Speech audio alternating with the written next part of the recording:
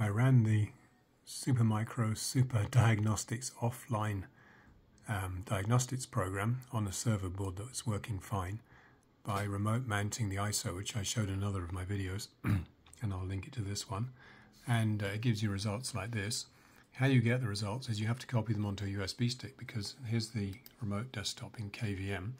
What happens is, after it's run, it puts the result in a directory here. It's called FS3, or it's a mount on the EFI. This is the EFI shell on the remote desktop.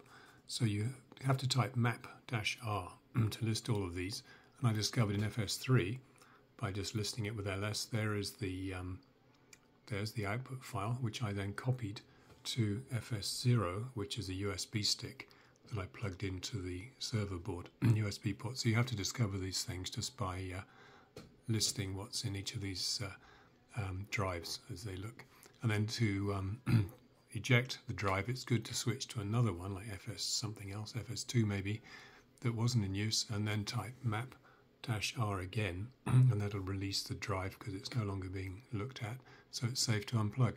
So I did that, and then on the drive there's an HTML file in the subdirectory. You have to use copy -r. I think I typed cp-r, not copy, but anyway, so copy the result file onto the stick, FS0, and it's a whole directory. And then if you look in the directory, there's an HTML file, double click on it, open it in a browser, you get the results.